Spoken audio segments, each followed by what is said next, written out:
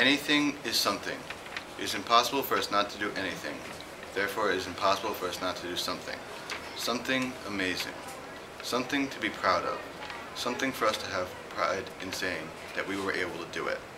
What I'm saying is that we should all try something so that we can have pride for it. You should try the game.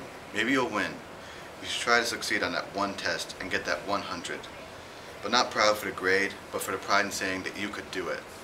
That 100 may seem small, but it's a start to a proud future. Pride is a personal commitment.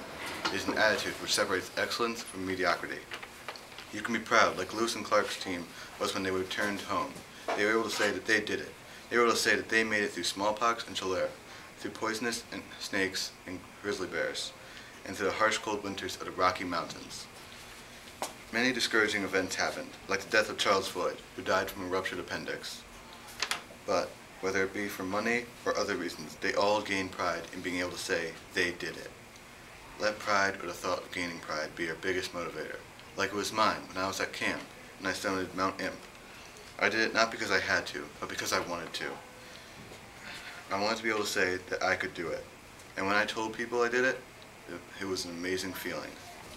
Or like when I wrote the speech, not so that you would like it, not so that I would get a grade, but so that I could have pride in saying I wrote a speech.